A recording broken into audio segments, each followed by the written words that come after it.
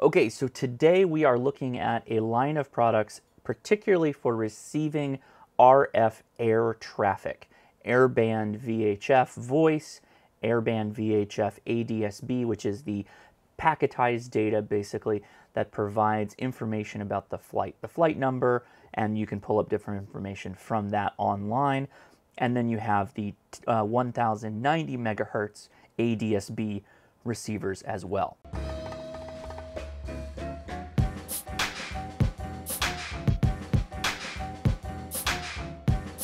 Okay, so starting over on this end and working our way up to this big boy here, we have a ADSB filter specifically for 1090 megahertz, 1090 megahertz.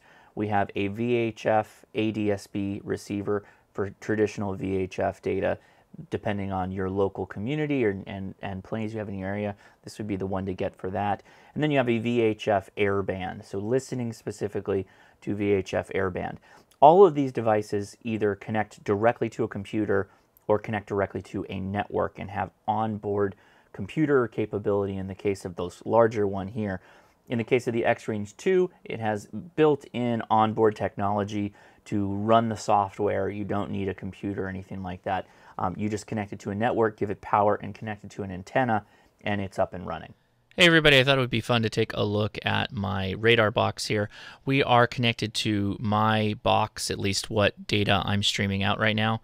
And lower left-hand corner shows how long it's been online, which is right there. And then above it is all the data packets that I'm putting out, as well as where I'm located. I'm in Cerritos, so you get some time information as well there. Nearby airports, MLAT stations that I've synced with. And then in the middle, that's kind of the core of what you're here to see.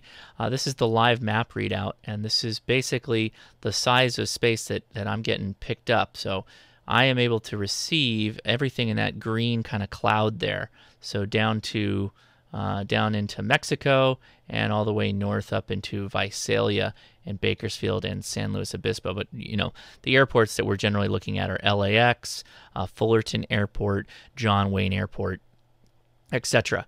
And so you can see all the planes that are flying around. If you click on any one of them, you can update information for, okay, that's a Hawaiian Air. What kind of plane are they running? It's an Airbus A330, aircraft age 5 years. So it's pulling stuff off the internet about this particular aircraft. I can show the route for it. So there we go. We can see the place of origin, which is obviously Hawaii. If I take that off, go ahead and reduce this down by filtering. So let's go ahead and close this guy. So I want to reduce airliners. I want to turn off business jets, general aviation. Let's just do military. And we can zoom in here and see if there's any activity. There's no activity right now, but that's always really fun to pull those up. So let's turn off military. Actually, let's leave it on because there's nothing there anyway. And we'll go to unknown. Oh, we got one unknown plane. What is that? So we don't know what it is or what they're running, but we can basically follow where it started, which was in Oceanside. So it looks like, and it looks like it started in the middle of the ocean. So we're not sure exactly when I started picking him up, but that's the path he took when he came into my view. So he could have came out of John Wayne, which is down here, and that makes sense. Now I have to give you a bit of a backstory here. Obviously, this is not an amateur radio piece of kit. It is radio technology, so it's obviously in my wheelhouse. But for me specifically, my dad was a Vietnam War veteran who was a crew chief of an A-7 Corsair, and they flew out of Korat, Thailand. Ever since he started with aircraft, even before the Vietnam War, I believe, and through to his retirement, he has been involved in commercial aircraft, and before that, obviously, military aircraft. I, as an extension, being his son, grew up around airplanes, going to, this is all before 9/11, by the way, going to the airport, getting to see the inside working parts of planes. I've been all around an MD-80 back when he worked with Jet America, and later, you know, going to air shows and seeing all the military aircraft. I've always loved planes. I particularly like listening to VHF traffic, air traffic, and I have a couple of radios that allow me to do that. These are multi-$100, amateur radios that allow that capability. With this guy, for about $20, you can hook this up to an antenna that you stick outside your house. By the way, AirNav, they all sell the antennas that go with this, and they're frequency specific, so they're locked within a certain range, or they're most effective as receiving antennas within a certain range of frequencies. With one of these guys, you pop it into your computer, and boom, you can run the software that is on their website, and you can start listening to VHF traffic really easily. And if I just wanted to listen to Airband just on the main page, don't go to your home station unless you already are broadcasting. Mine needs to catch up, or the system needs to catch up for the data that I'm pushing into it. But if you click on Airband, then you can pretty much click on just about any country you want. Click on the United States, for instance, and then you've got a list of different Miami Airport, New York Approach. You got all kinds of different options that show up here. So, found a better one. So now it's Mexico City. That's a lot more activity. So like anything else, you got to jump around a little bit. Depends on the traffic that's going on. COVID might not be the best time to do a lot of this because obviously there's less planes up, but you see a lot of them right now.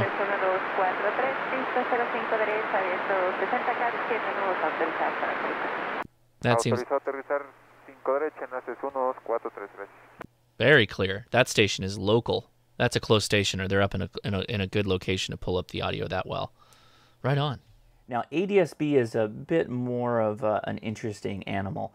With ADS-B, you can basically look up flight information. AirNav RadarBox does a really good job of that with their website-based user overlays that will show you the aircraft, the type of plane, the flight number, if it is a cargo plane, if it's a crew plane, whatever's going on. It will cover military aircraft. It will do commercial, private aviation. You name it, if it's transponding a code, it will get pulled up in the system and you can check it out. So what makes the AirNav RadarBox solutions pretty interesting is there are a couple of ways to receive the data. Obviously, you watching this, you're probably an amateur radio operator as you follow me. You can listen and pull the data out locally on your computer at home. You can do that. You can also upload the traffic to the AirNav RadarBox website, or it will auto-update in the case of the X-Range 2.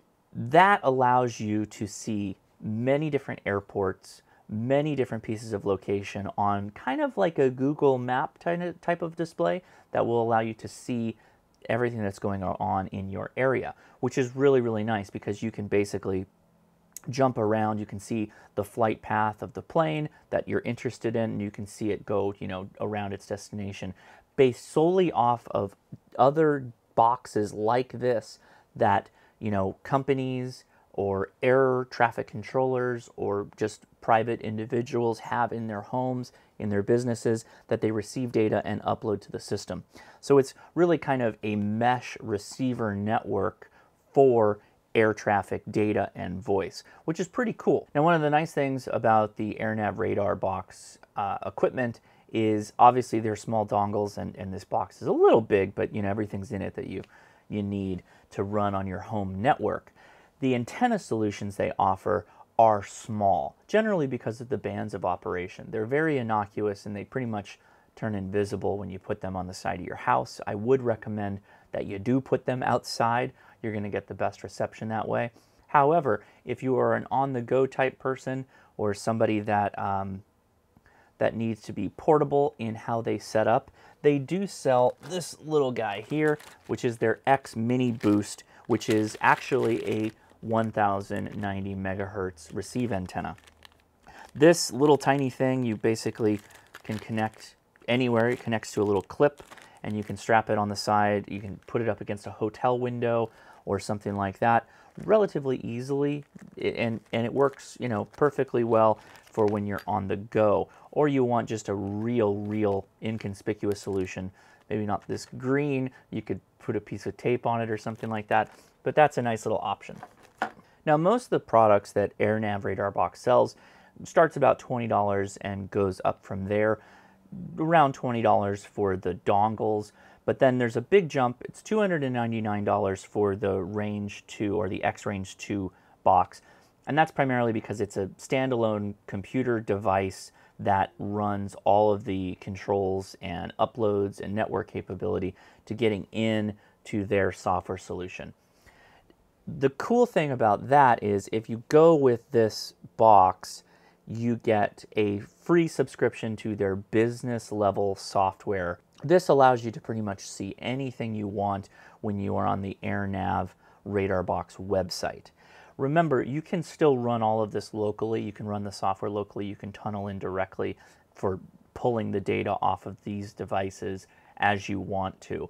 And that's great. It's a good option either way you want to go. This is like the serious side of the house. With this box and the antenna on the side of my house, I get a huge receiver range for 1090 megahertz.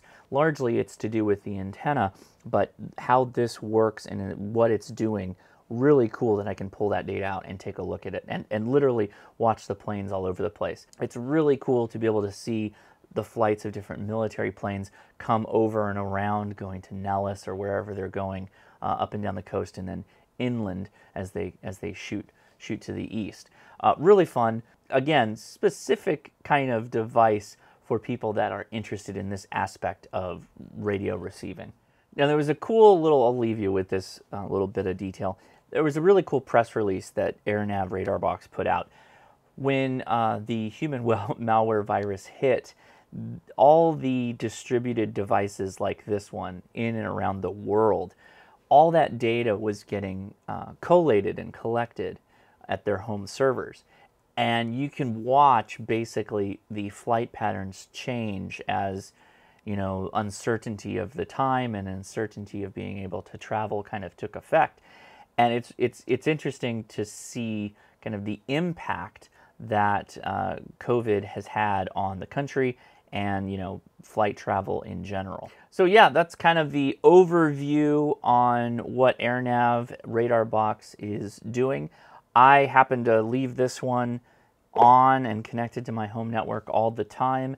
I hop into the website, like I said, I kind of just generally leave it up on one of my screens and let it run in the background. By the way, you can run it on your phone too. You can run it on your iPad. You can do all kinds of different stuff with it. It's a lot of fun if you are into this sort of thing.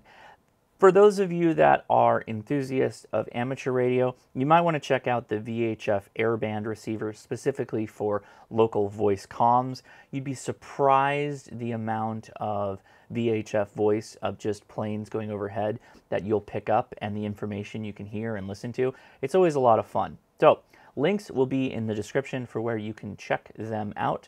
I am not affiliated with AirNav, but they did send me these products to take a look at. So keep that in mind as you make a decision to check these out. Anyway, I am Josh, KI6NAZ. If you enjoyed this, please consider giving me a thumbs up. Subscribe. Check me out live streaming every Saturday at 5 p.m. Pacific Standard Time. Until you see me again, I'll talk to you later. See ya.